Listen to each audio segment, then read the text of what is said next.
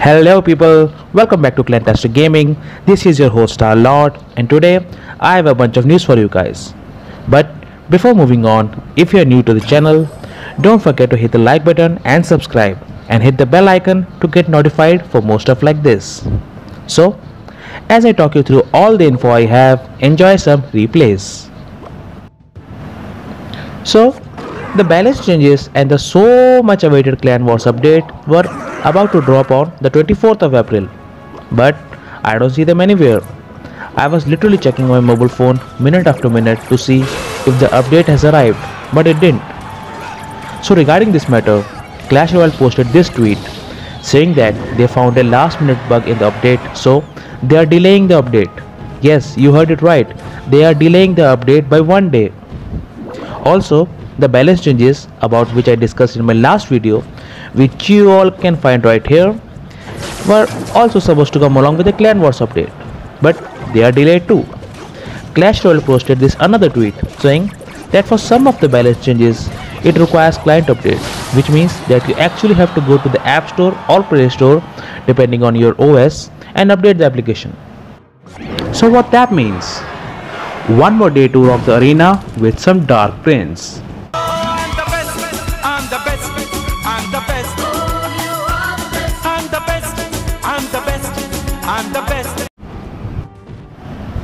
So that was all the bad news, or kinda bad news, but I have some good news too. Finally, we have some info about what is Clan Wars and how it will work. So first of all, there will be seasons, Clan Wars seasons. These seasons will last for 14 days, that is 2 full weeks, which is pretty short than the ladder season, which usually lasts at least 30 days. In these 14 days span, Clan War can be played at any time. Now, how long will be a single Clan War? That is 2 days. Yes, just like the Clash of Clans has it, 2 days for a single war. But in Clash of Clans, as you all must be knowing, the first day is for troop donations and basically to prepare for the war, and second day is to attack. But here we don't have a base, so will there be donations on the first day and the actual war on the second day? We don't know it yet. This would be crazy if a level 13 can donate max level cards to level 8 to play in the war. We will find about it tomorrow. Talking about the levels, players will be eligible to participate in the Clan Wars after reaching level 8. So, unfortunately, my current account needs a bit of time to reach level 8. And just like the Clash of Clans, war can be started either by the leader or the co-leader anytime. Yes, anytime. You just got out of the bed, start a Clan War. You had a rough day at work, start a Clan War. You are on a date, start a Clan War. But within that 14 days span. And after the Clan War is over, some chests will be rewarded. Now it makes sense why they plan to remove the clan chest and still said that people will be able to monitor who is active in the clan and who is dead. Now let's talk about what kind of matches will we see in the Clan Wars. Matches in the Clan Wars will be of both type, 1v1 and 2v2. But they have not mentioned that will the players be able to choose which type do they want to play, or they will just go with the flow. Talking about the matches, the biggest news that struck the Clash Royale community is that there will be no tournament standards in the Clan Wars. Yes, no tournament standards, which means that there will be not same old 3 Musketeer decks, not same old Spellbait decks. There will be like level 5 legendaries, there will be level 8 expos, level 13 Royal Giants, level 13 Elite Barbarians and stuff. So the catch here is, Clan Wars is just not to check your skills in the game, it is also to check how far you have progressed. But I don't understand one thing here. How will they do the matchmaking? How can they not make it tournament standard?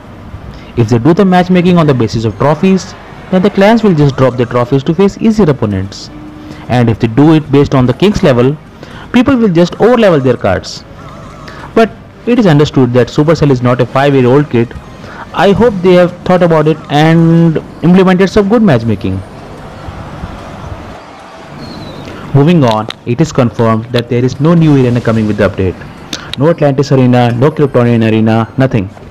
But there may be some sort of new arena as it was teased in the news Royale with the boat and the island stuff. Maybe it seemed like the home base and the war base in the Clash of Clans. And the final news is there will be new card coming to the game, but not with this update in the month of May. So we will have to wait about a month for this. So guys, these were all the info I was able to get from their tweets and couple of other sources. So after seeing all this, there are some things which I like and some things which I don't, which obviously includes cutting off the tournament standards. But these are all my thoughts. The update is yet to arrive. Maybe it will be unexpectedly good. We don't know a damn thing about it yet. So let it come and let us test, and then it might be a good time to review the update. Since last few months all the updates have been pretty good, and let's hope it does not disappoint us, and hopefully it will change the course of the game at least for a couple of seasons.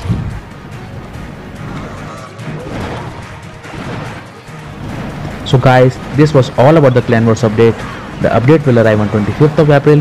I just can't wait to get my hands on it. So what do you guys think? What you guys were expecting? Are you happy with the update? Or you're like this? Do let me know in the comment section, and this will be the end of today's video. Hope you guys like my content, and if you do, then don't forget to hit the like button and subscribe to my channel and hit the bell icon to get notified for more stuff like this. I will see you all in the next video. Till then, take care and keep clashing.